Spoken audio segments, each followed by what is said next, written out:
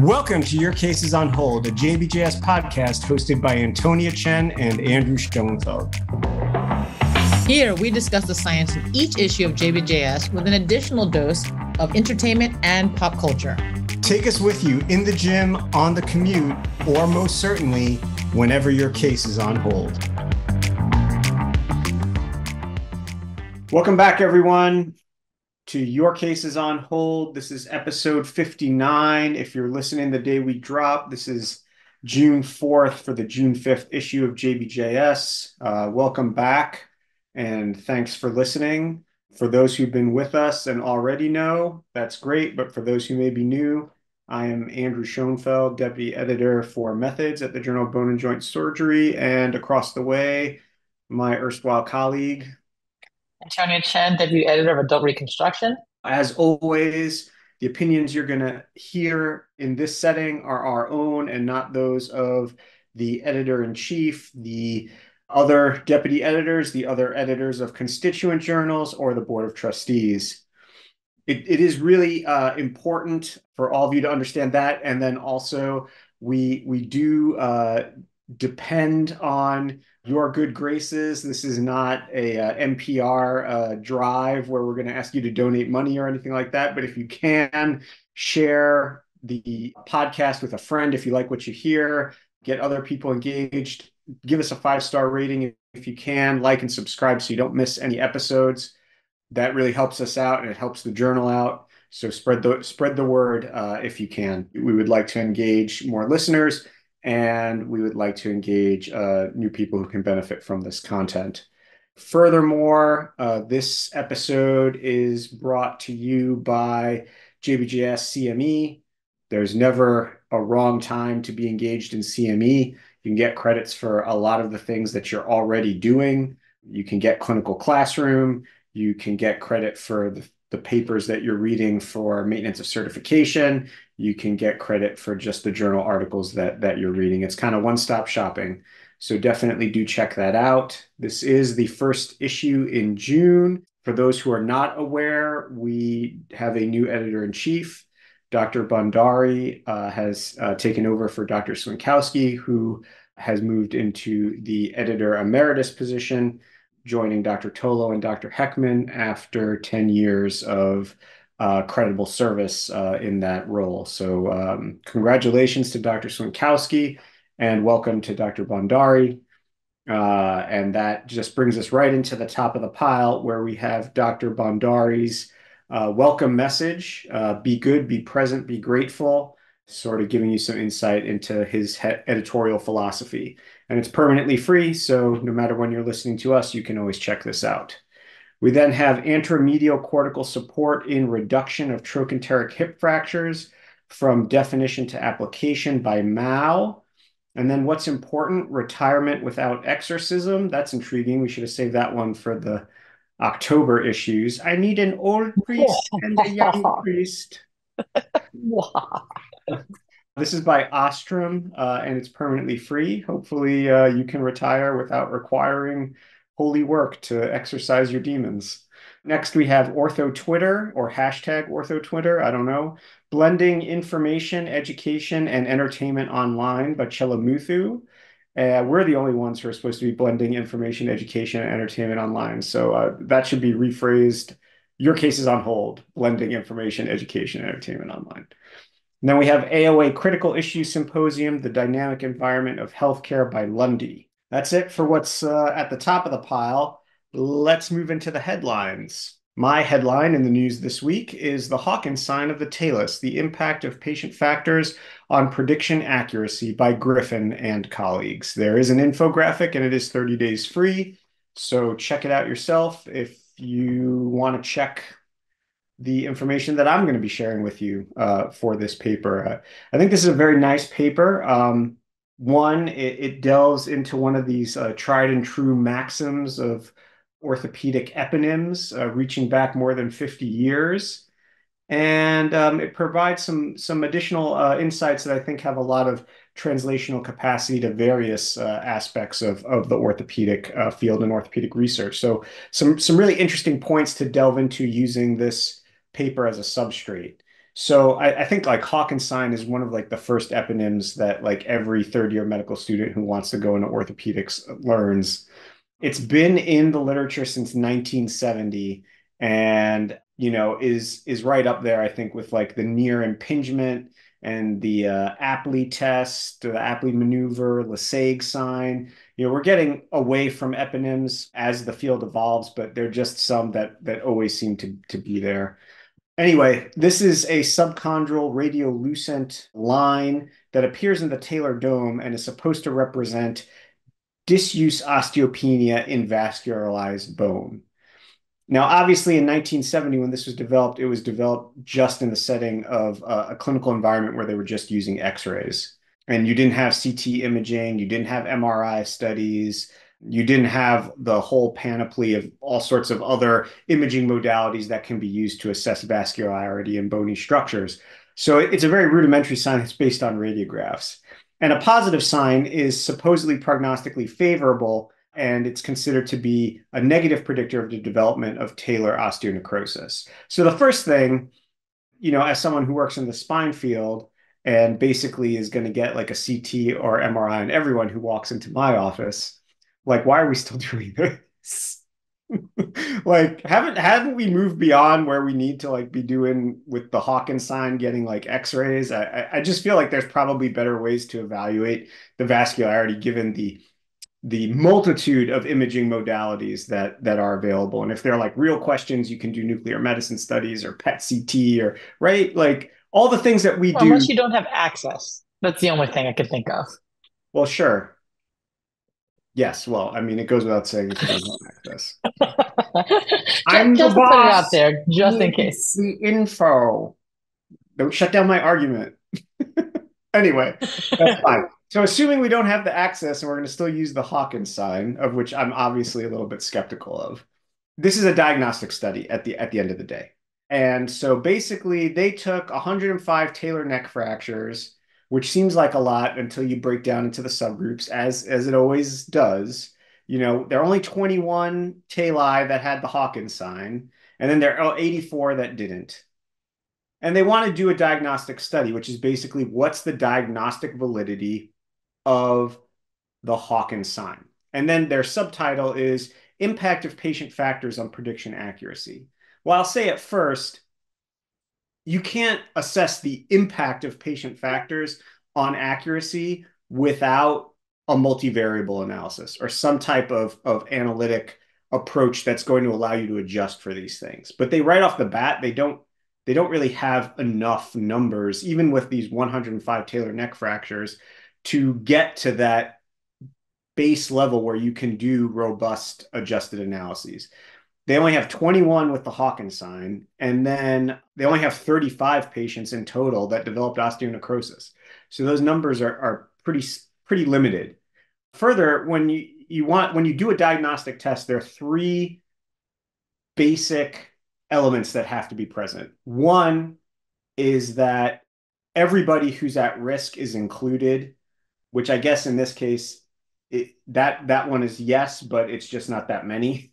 Second, you really have to have the full gamut of clinical variation represented in sufficient numbers to allow robust testing. That means people with really severe talar fractures, the type 4, talar extrusion, or that might actually be a type 5. But anyway, like very severe open injuries to like the very slight, subtle, non-displaced talar neck fractures.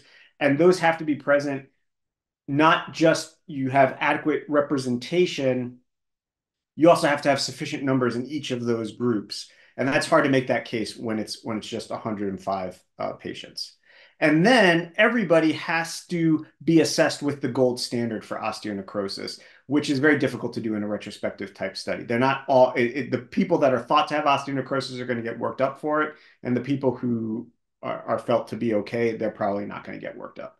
So at least two of the three critical elements for a robust diagnostic study are not present in this context. All right. Then their analyses are simple, bivariate, and they use Fisher exact testing. Why do they use Fisher exact? Because their numbers are so small. So whenever you start having cell sizes with less than 10 use Fisher exact testing instead of chi-square because it's a more conservative test that is less sensitive to, small numbers in any particular cells. It doesn't just because you use Fisher exact, it doesn't immunize you against the inherent limitations associated with reduced sample sizes. And that just they have an issue with their power because their conclusion is that the positive Hawkins sign is not a reliable predictor of preserved talar vascularity in all patients, and that's because they didn't find a statistical difference. However, let's just look at the numbers. Let's drill down a little bit here, right? So their point estimate for osteonecrosis in the Hawkins sign is 14%. And that entire 14% were individuals who were smokers, apparently. It's only 3 patients. But then amongst those who did not have the Hawkins sign, it's almost a three times increase in risk, 38%. So 14 versus 38%, a larger sample, those are definitely different.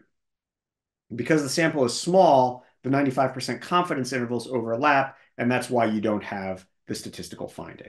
So I think this does show that there is meaningful utility to the Hawkins sign. Their sample just couldn't detect it statistically. So there's an issue with type 2 error there. As far as a diagnostic test goes and its ability to really assess patient factors and how those involve prediction accuracy, I think there's a very low likelihood of achieving that in a sample of this size and with the other inherent limitations associated with this work. I think probably the best thing about this is that it should be an impetus, a call for our foot and ankle partners, get a larger data set. Look at this in a multi-center way. Absolutely. Right. Being able to see this on a bigger scale would definitely strengthen the conclusions for sure. And I think you will find that the Hawkins sign is valuable. Still crazy. Hawkins still crazy after all these years. Just like Paul Simon. Like we're going back to 1970, they were onto something. So let's amalgamate some cohorts here. These folks in Kentucky. I mean, this is the author group is like they're folks from Boston here, but it says the work was done in Kentucky. I'm assuming since it just said it's all one trauma center. Or get some more trauma centers in there. Hungry Hawkins needs more people on board. Yeah. So Hungry Hawkins wants a little bit more delivery. So plug for multi-center studies to your point, and I think that's true for any of these studies that have less people in it. And that's a nice iteration to the study that I'm going to talk about next, which is ideal timing of reimplantation in patients with periprosthetic knee infection undergoing two-stage exchange, a diagnostic scoring system by Ascione, and there's an infographic on this. So everyone's looking for the holy grail for markers for reimplantation for infection. And the goal for trying to identify these is to determine when you should reimplant a patient, because right now our markers aren't great. We look at ESR, we look at CRP. I aspirate my knees personally, and if there's any growth on it, then I'm going to read spacer the patient. Otherwise, we're taking them back in. There have been studies looking again, ESR and CRP and D-dimer are the big ones that people use, and the synovial fluid counts as well too. So a previous study from the same group found that a synovial fluid white cell count of greater than 934 cells per microliter had certain sensitivity and specificity, both pretty high, both 82. And then the relative synovial fluid polymorphic nucleoside percentage of greater than 52% had 82% sensitivity and 78% sensitivity, and they were 78% specificity, and these are predictive of reimplantation. And as a spoiler alert, the study that they did here didn't really expand on their previous study as much. They found the exact same thresholds of 934 and a polymorphic nucleoside percentage of 52%. So while the aims of the study were to evaluate the most appropriate thresholds for commonly investigated serum biomarkers and synovial fluid parameters in patients who underwent definitive reimplantation after receiving continuous antibiotic therapy for chronic knee PJI, and their goal was to generate an evidence-based scoring system with optimized weights for the component indicators to predict the recurrence or persistence of periprosthetic knee infections after reimplantation. It was really not that different from their previous study. They contained 153 patients. Now, that is a good number for infection cases, but this is one of those areas where I would say, hey, it's a good idea. Let's bring a bunch of different groups together who have a bunch of different parameters and study infection in a multi-center study setting. The definition of diagnosis. Oh, so yeah. Difference of opinion. I think 153 is very small for what they're trying to do. Oh yeah. So I think they should have a multi-center study. Is what I'm saying.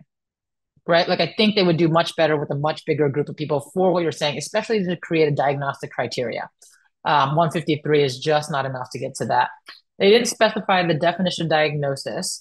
The post-operative treatment regimen was pretty standardized, which is unusual but good in this type of setting. 2 weeks of IV antibiotics and 6 weeks of oral antibiotics. They used continuous antibiotic treatment instead of stopping patients, and they didn't do an antibiotic holiday. They just kept them through antibiotics and they reimplanted patients right afterwards.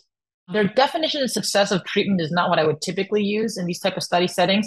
They define the absence of PJI as the disappearance of all clinical, microbiological, and radiographic evidence of PJI accompanied by the normalization of CRP levels during the 96-week post-op follow-up period after the discontinuation of antibiotics. There are definitions of success. Musculoskeletal Infection Society has a definition of success. You can be on antibiotics for that, in all honesty. I'm not sure what radiographic evidence of PJI is, to be perfectly honest. Typically, it's just clinical microbiological. And CRP values don't always normalize. But anyway, that's the definition that they used in this study. They didn't list the markers they evaluated in the methods part of the paper. So it's one of those things where it'd be nice to be able to specify that. Some of the information, the results, for example, should be in the methods. This is just a little touch from my thing, but they said all patients continued antibiotic treatments for 15 days after reimplantation while waiting for intraoperative cultures to become available. That's a method thing. They did have 96-week follow-up, which is fantastic. So they found that the factors that predicted reinfection were a D-dimer level of 1,110 nanograms per milliliter and had a 74% sensitivity and a 61% specificity with an AUC of 0.69, which is not that high. It is interestingly higher than the value that's typically published in literature for reimplantation numbers, which is 850 nanograms per milliliter. That was published in previous literature from a different group. But it still didn't have great sensitivity specificity. They said that in their score calculator, this had a beta coefficient of 1.5 points if you had over 1,110 on your D-dimer. They had the same synovial fluid white blood cell count of 934 that they found in their other study. Again, a low sensitivity by a higher specificity, and this had a beta coefficient of 2 points. And then the polymorphonucleoside percentage of greater than 52%, which is the same from our previous study, had a sensitivity of 73, but a specificity of 90%, and a beta coefficient of 2 points. So if you add these three variables together, and my biggest caveat with this is there's only three variables being included here. If a total score is greater than 2.75, they classify this as a patient with a high risk of infection recurrence. And they said the ability to discriminate infection recurrence was demonstrated by an AUC of 0.9, 95% confidence interval from 0.82 to 0.99. So with only 3 points, I find it really hard to use it as a calculator. It's one of those areas where it is really nice to have a marker for reimplantation, but I don't think that's going to be the robust factor that we need. Now, that said, other studies can be done to validate this using their own data set to see if those criteria are helpful for reimplantation to determine whether or not a patient will become reinfected. But another plug for multi-center studies in a much bigger patient population in order to come up with conclusions.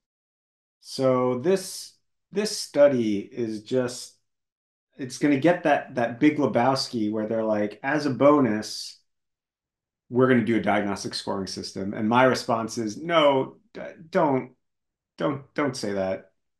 I was just thinking that we need more diagnostic scoring systems around knee infection. So There's so many. There's so many there are already. a lot. There are a lot. But the Mm. interesting thing is, so the scoring systems are typically for the diagnosis of infection.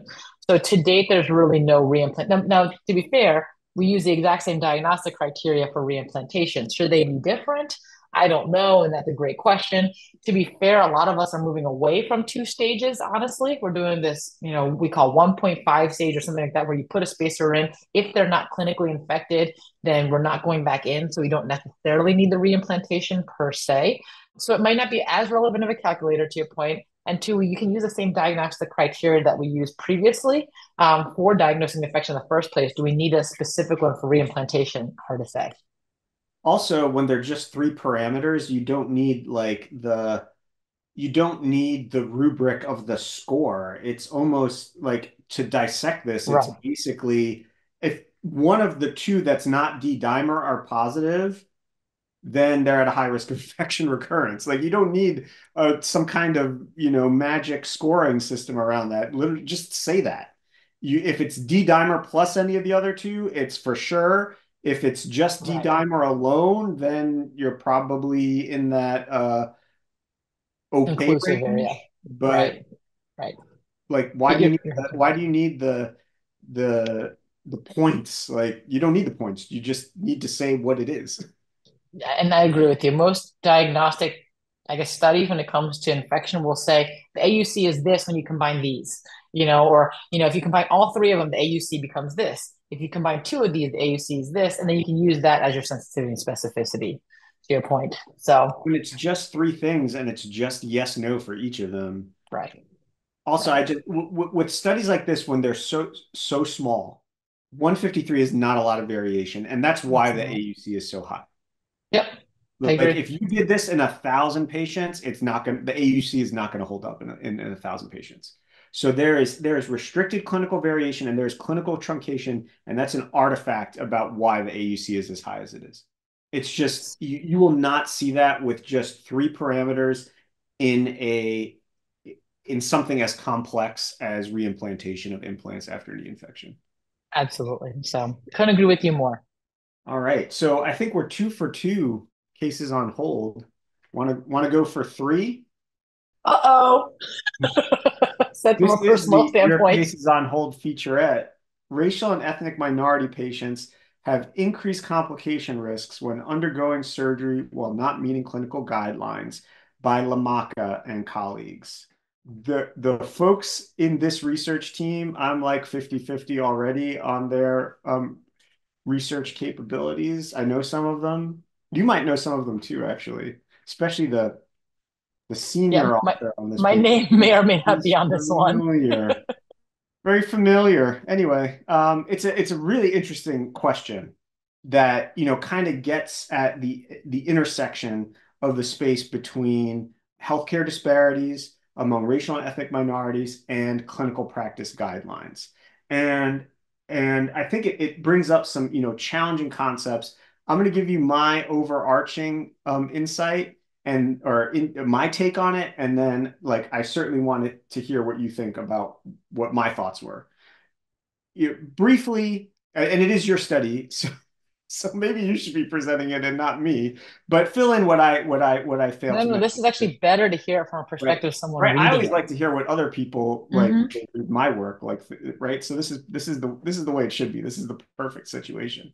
But large number of patients, 11,611 undergoing primary total joint arthroplasty at the Mass General Brigham hospitals between 2010 and 2020, and looking at race and ethnicity, and then the individuals who met clinical guidelines. So the patients were considered to meet the guidelines for undergoing total joints if they had a hemoglobin A1C of less than 8, BMI less than 40, and not currently smoking at the time of surgery. And then they looked at amongst the patients who did and did not meet based on racial and ethnic and other sociodemographic factors. And then based on those factors, the impact regarding outcomes. Now, the first thing, I think these types of sociodemographic studies are always really challenging to do in the context of a single healthcare system, because there's just generally there's some degree of restricted variation. Now, depending on the system that you're working in, that can cut across different sociodemographic lines. But in our case, as we generally see in most studies that are coming out of Mass General Brigham, we have about like 90% of the population is white. And then the remaining 10% is made up of other minority groups. And that's obviously the case here. And I did some additional calculations myself that are not included in the table, but I thought were, somewhat illustrative. So of the total white patients, 10,389, 11% did not meet the guidelines when they underwent surgery. And then that number was 19% among Black African American patients, 17% among Hispanic patients, and 18% among Asian patients. Now, the counterfactual here, of course, is that you're not seeing the patients who did not meet the guidelines and did not get the surgery. You're only seeing the patients who did not meet the guidelines and were then selected Correct. to And that stay. is the biggest caveat of this study that we understand, we acknowledge, and we actually set out to do this study with those patients to try to capture them. But that capturing those patients is actually very, very hard in our system. Oh yeah, no, totally. Exceedingly difficult to be able to do that, or to even retrospectively kind of in some ways it's almost anachronistic because let's just say someone didn't get the surgery. Like, can you go into the office note, and some of our partners have really elaborate office notes, and some office notes are like three sentences, right? You don't know if they offered them the surgery or not, right? Like if they're just like, okay, they'll let me know if they're going to want it or not, or now is maybe not the right time. You don't know who made that.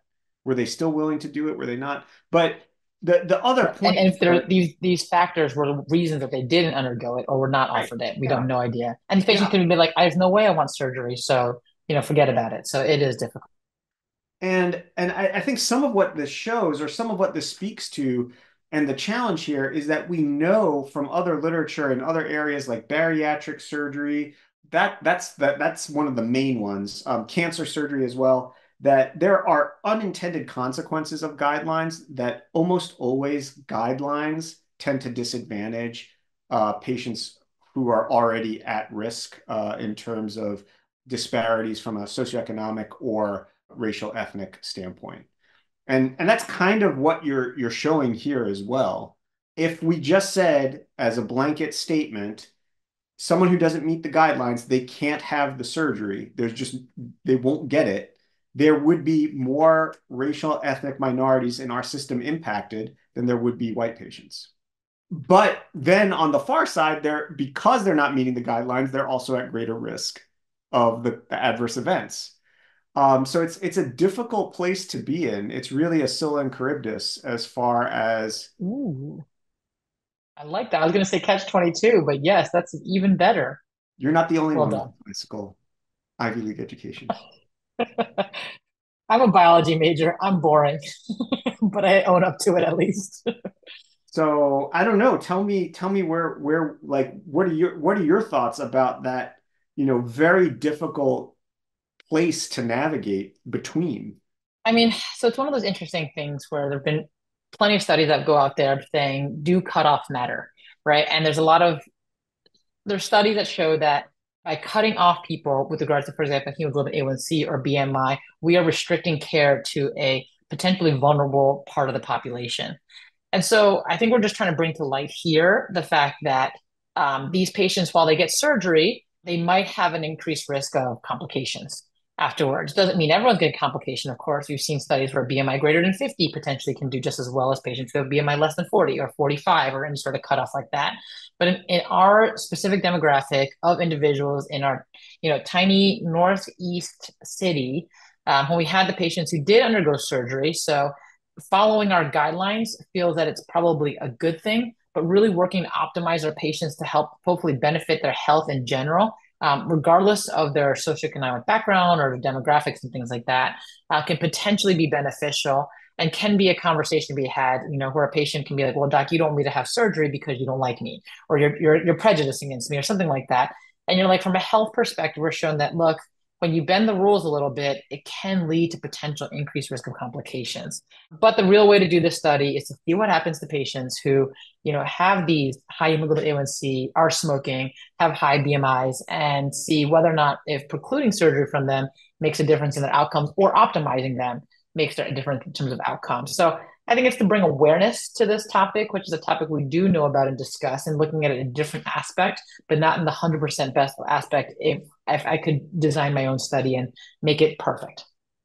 I feel like if you brought this to like a health policy person, like CMS or something, and you ask them like, okay, so what's going to be better? Follow the guidelines and have, Right. disparate impact on vulnerable populations, Yep. or, fudge on the guidelines and have potential worse outcomes. And I think you get a response. Like for those of us who have kids who are at the point where they're like thinking about like highly competitive, highly selective schools, and you'll ask like the college counselor, it's the conundrum around, a very rigorous academic program in high school where they might not, there's a greater chance of getting like a B plus versus an A? Would you rather take all APs and get some B pluses, or would you rather take mostly like honors classes and get all A's? And like the counselors are like, well, I'd rather you take the APs and get all A's. I mean, it's a very, disingenuous and dissatisfying. I feel like the policy person would be like, follow the guidelines and also no disparate impact. Perfect. So if you Right? have $1 billion to make this happen, or whatever it takes, right? So, right, in a perfect world, that'd be great. And we know that's just not the case. So I'm with you. That's a great analogy. I like that one. Awesome. Another one for that's a harder one too, like the AP student analogy, right? We got Kaiser Soze, we got Big Lebowski now, we got Jackie Childs, now we have the AP student paradigm. Perfect. Yeah. All right. On to honorable mentions, because I think we might be running out of time. We had too many rich topics to delve into. And there are a lot of honorable mentions this week. All right, so three-dimensional osseointegration patterns of cementless femoral stems, an ex vivo study with high-resolution imaging and histological evaluation. This is by Schwartz and colleagues. This is a kind of like a basic science study. They had 4 specimens with varying degrees of bone quality and fixation characteristics from body donors who had undergone who had received hip stems during their lifetime. Mean time in situ at the time of death was almost 13 years. And these were evaluated using radiographs, high resolution CT, and hard tissue histology.